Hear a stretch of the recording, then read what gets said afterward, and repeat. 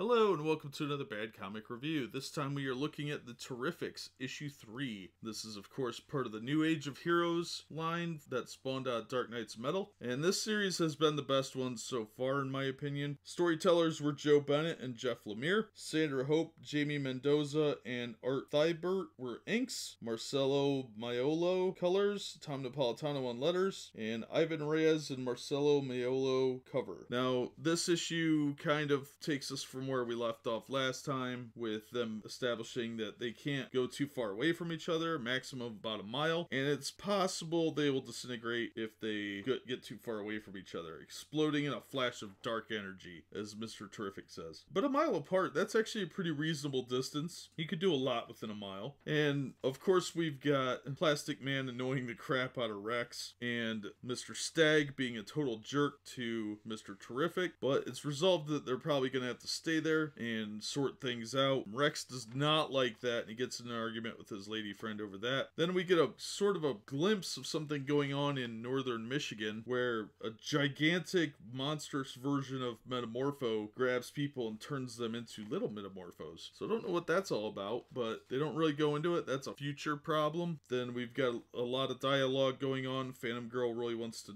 contact her home world, and Mr. Terrific's kind of blown her off. Then a war wheel shows up out of nowhere.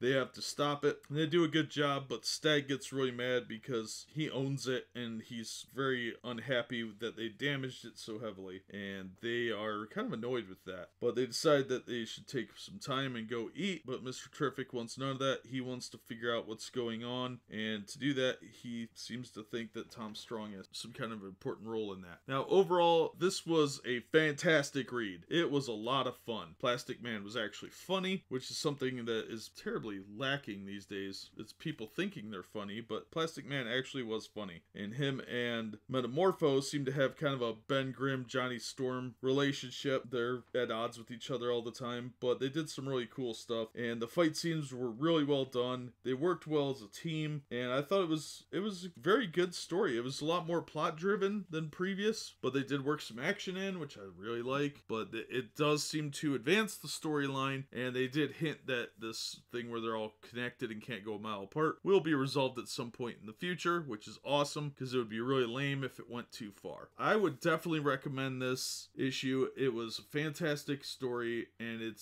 continues to be my favorite of the New Age of Heroes line of books, so I highly recommend it. And the art was a lot of fun too. All around a good book. Definitely, if you get a chance, check it out. I think they establish everything pretty well. If you just jump in at this point, you probably won't miss too much, and you'll be able to kind of figure it out. But that'll do it for this episode. As always, thank you so much for listening and supporting the channel. Please be sure and hit like and consider subscribing, and we hope to see you on the next one.